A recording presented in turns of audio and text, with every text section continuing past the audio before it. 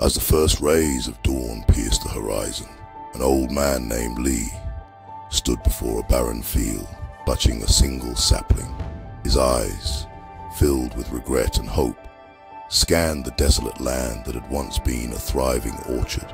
Decades ago, he had dreamt of transforming this plot into a lush grove, but had never taken the first step. Now, the emptiness echoed his missed opportunities. Lee recalled an ancient Chinese proverb his father once told him. Best time to plant a tree was 20 years ago.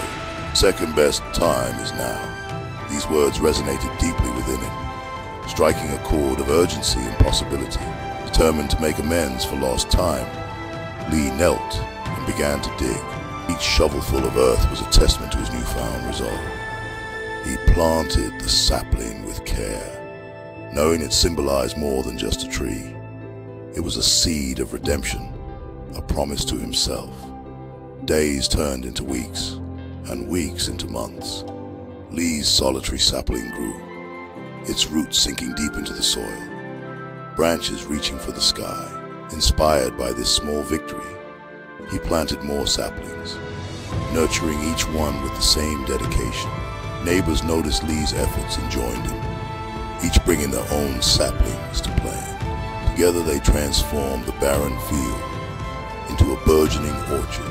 The once desolate land now teemed with life, a testament to collective effort and the power of seizing the moment. Years later, Lee stood beneath the canopy of a thriving grove, the air filled with the scent of blossoms. The trees, now tall and strong, bore witness to the truth of the proverb.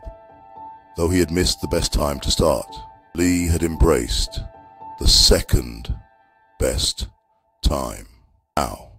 And in doing so, he found fulfillment and left a lasting legacy.